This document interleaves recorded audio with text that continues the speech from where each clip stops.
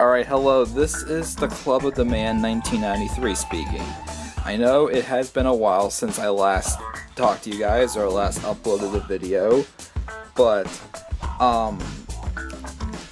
anyways, so, since I haven't done a video for a while, I wanted to do something a little bit different. I was doing my baseball stuff, and of course I wanted to take a break from that for a little bit, because there is a lot of highlights to it. So, instead, I found an old game I used to love playing when I was little, because, you know, it's summertime now, and I love to go outside and do things. And one thing I like to do is shoot basketballs. And I started thinking I used to like playing backyard basketball a lot when I was younger. Now, the only backyard basketball game I have is Backyard Basketball 2004. So, I thought it would be a little bit neat as I took a March Madness bracket and I figured out what teams would play which teams. So, with that, I put together 16 teams. I did 16 season plays. And for my next few videos, I'm going to be doing something called Backyard Basketball Madness, which is going to be pretty much a spectator game for, I had the computer be both teams, and I won't play at all, I'll just watch, and we'll see who can win Backyard Basketball Madness. Now, there's 16 seeds, of course, and I have it in order by how many points they scored as a team.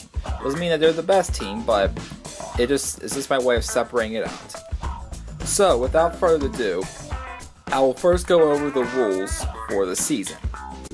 Alright, first I'm going to go over the rules of the tournament. All games will be played at Tech State University. I chose this field because I thought it looked the most professional, and since this is a tournament and some very good players, I thought Tech State University is the most professional looking field. As far as the game setup goes, I have my little pet peeves with these things. So, as far as difficulty goes, usually when I play backyard basketball, mostly any other game usually, I like to put the difficulty on medium. Well, if it's like a computer versus computer thing, it's not like back in my Wolfenstein games, which of course I put everything on the hardest difficulty because it doesn't matter, and I want it to be challenging.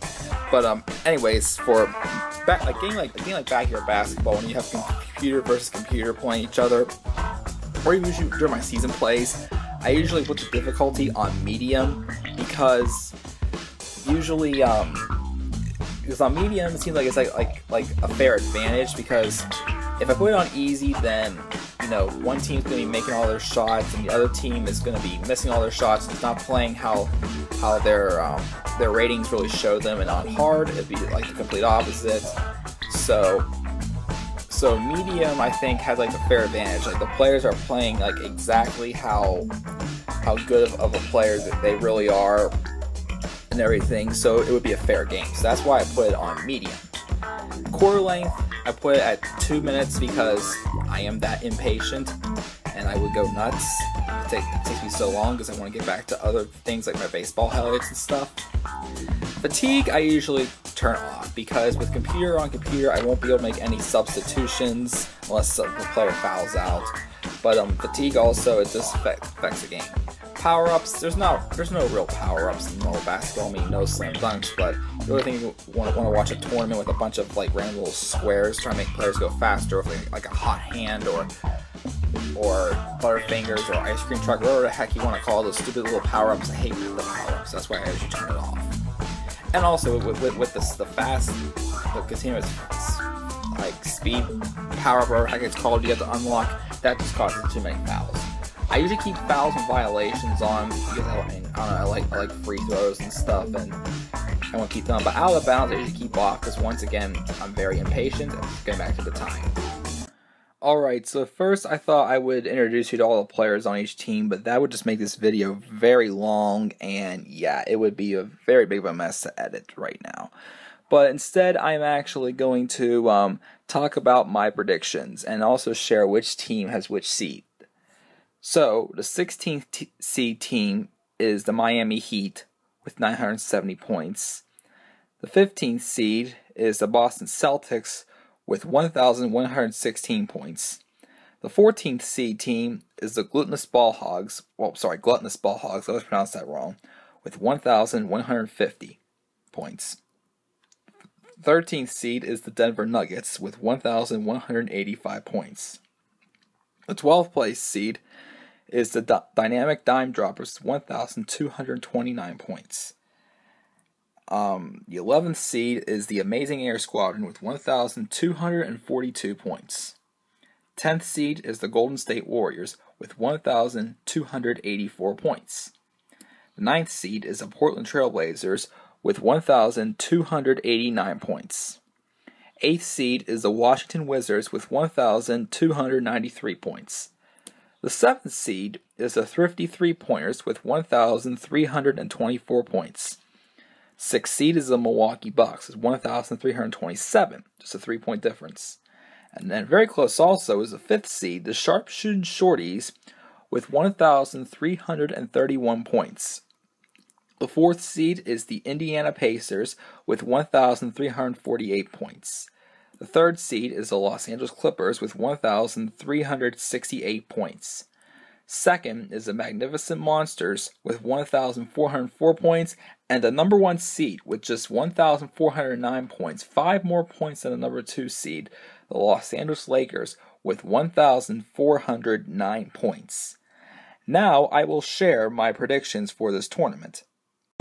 In round 1, or what I'm calling the Sweet 16, the first match will be the number 1 seed Los Angeles Lakers versus the number 16 Miami Heat.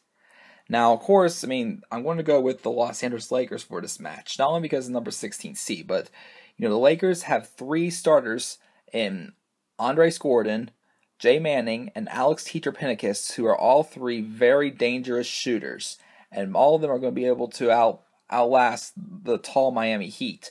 Although they have height, they don't have too many great shooters. They only really have one shooter in Chipper Black. But you can't rely on just one person to win. So, because of that, the Los Angeles Lakers will advance to the Elite 8. The second match will be the number 8 seed Washington Wizards and the number 9 seed Portland Trail Blazers. I like both of these teams also, but I think the Washington Wizards are a little bit overrated. They do have a very solid shooter in Maggie Mongo, who's their starting center, but usually they probably will not be able to use her enough because of the dangerous height of the Portland Trail Blazers center, Connor Harrison. And the Portland Trail Blazers are definitely stronger shooters than the Washington Wizards. So, because of that, I'm going to choose an upset, and the number 9 seed Portland Trail Blazers will defeat the number 8 seed Washington Wizards, and they will go to the Elite 8. The third match will be the number 5 team, the Sharpshooting Shorties, versus the number 12 Dynamic Dime Droppers. Now, once again, great shooting teams. Well, the Sharpshooting Shorties are all short people, but they all know how to shoot the 3. They have 2 guys. Well, they both usually start on will be their backups, who are pretty decent from underneath. But of course, points based on merit. All 3 of the starters are all just outside shooters. Okay on the inside, but so dangerous on the outside.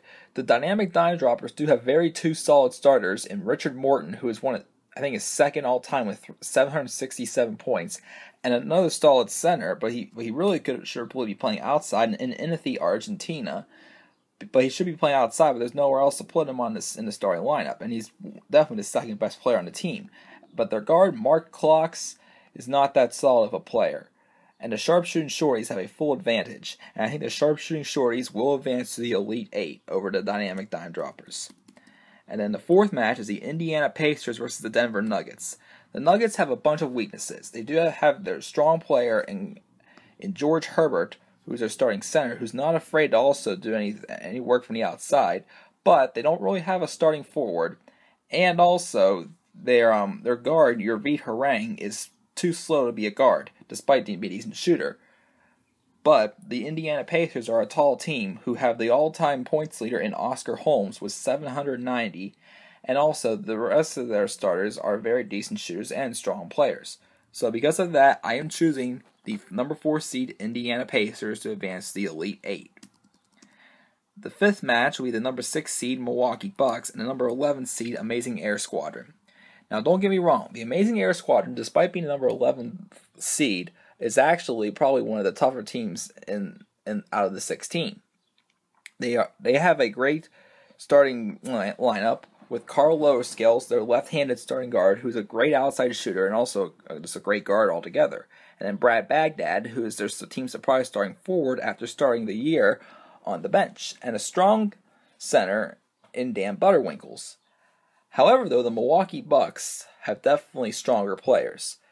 They have a starting guard in pink-haired Curtia Warts, and they have a strong outside shooter in Harold Humphrey Ruggiero, and then also a strong center in Don Rendon, who is not afraid to shoot outside either, and he's very aggressive inside. So, because of that, I am choosing the Milwaukee Bucks to go to the Elite Eight. And then the number 3 seed Los Angeles Clippers will face the number 14 seed, the gluttonous Ball Hogs. The Ball Hogs, despite being number 14 seed, are actually a very strong, one of the stronger teams. They have Aaron Staley as their starting guard, and they have one of the strongest centers in the league in Chris Castilla. However, though, once again, like the Nuggets, their forward position is weak because they don't really have a starting forward. So the Los Angeles Clippers have height. They have Giovanni Giardo, who's the third best shooter of all time with 738 points. Because of this, I think the Clippers, with their height advantage and their strong shooter, I think the Clippers will be able to advance to the next round over the Ball Hogs. Then the next teams that face each other are number 7 seed Thrifty Three-Pointers and the Golden State Warriors. The Warriors have a strong shooter, like most of these teams, in Stephon Marbury. But the rest of their positions all have weaknesses. Their center, Andrew Trees, is too slow, and then their guard, despite being very fast and a great ball handler in BB Lovejoy, is not a strong shooter. So really, the only shooting they have on this team from the outside is Stephon Marbury. The Thrifty Three-Pointers, on the other hand, have Carlos Diego, a tall left-handed guard who's really great from the three, Aaron Benson, who's one of the best shooters of all time at their forward, and despite not being the tallest center out there, Derek Taines is definitely a great center to have in their starting lineup. So, I'm going with the number 7 seed, the Thrifty Three-Pointers. The final match of the first round, also known as the Sweet 16, is the number 2 seed Magnificent Monsters and the number 15 seed Boston Celtics. The Boston Celtics, I think, are a little bit underrated because they got off to a little bit of a slow start, but they have some of the best players in their lineup. In Coyle Scout, their starting center, who can play all over the place. Gugu Schnuggy, the team's best shooter. Well, I mean, Coyle Scout led the team in points with 402, but Gugu Schnuggy is still one of the best lights-out three-point shooters of all time, despite only 332 points. But their guard, Shane Olo, cannot shoot for the life of himself. So that creates a big weakness in their starting lineup, and most of their bench players are not strong enough to be starting players. The Magnificent Monsters have Mike Ruggiero, Stephanie Ruggiero, and Melissa Quire in their starting lineup. All three are three of the strongest shooters of all time. With this, the Magnificent Monsters will be able to beat the Boston Celtics. Now, to the Elite Eight. The first match for my predictions I have is the Los Angeles Lakers, the number 1 seed, versus the number 9 seed Portland Trailblazers. This will be a tough match. One thing that's going to probably make a huge difference, maybe, is the fact that the Lakers have a shorter center in Alex Kitropinicus, because there's nowhere else to play him in the starting lineup. And the Portland Trailblazers have a tall center in Connor Harrison, and they have their 2 great outside shooters in Marcus Jackson and Tyler Dinziger. However, the Lakers are still the stronger shooting team from the outside, and I still think they'll be able to overcome their small weakness of their starting center. So, even though it's going to be a close match, I predict the Los Angeles Lakers to advance to the Final Four over the Portland Trailblazers. Then we have, for the Elite Eight, my prediction, the Sharpshooting Shorties, number 5 seed, and the number 4 seed, the Indiana Pacers. These teams are great shooting teams.